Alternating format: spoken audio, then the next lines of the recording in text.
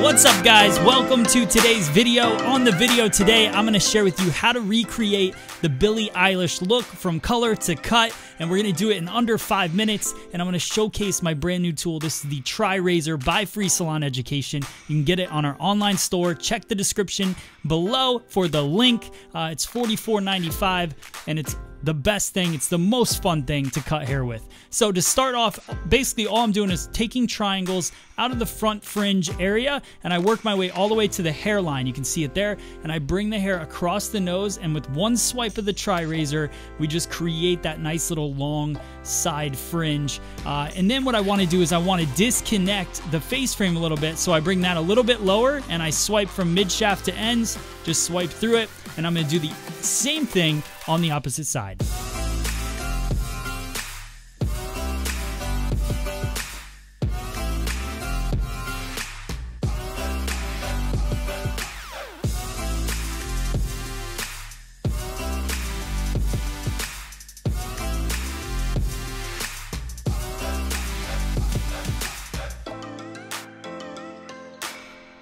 All right, so now we're gonna move into the back. I'm gonna spray the hair down again. So my choice for this cut, Billie seems to have a more blunt edge to the bottom of her hair. Now, what I wanted to do is create that blunt edge using a scissor. That's gonna give me the hardest line possible. If you wanted a softer line, you could continue to use the TriRazor. I go through, cut that line all at one length. Keep as much weight as possible and a nice blunt, clean line.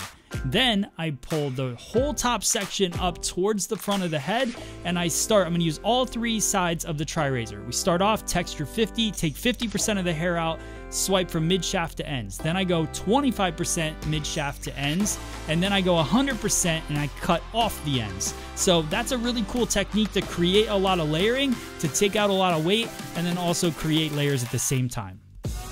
So now we're gonna finish off. We're gonna do some blow drying, flat wrapping the hair all the way around. You'll start to see this style come to life.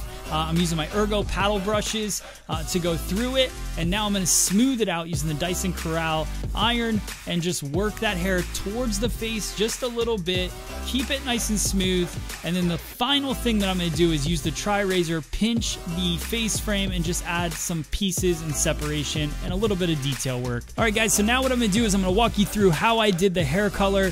Basically what I want you to do is I want you to grab your favorite black ash hair color and your favorite neon green. Let's get started.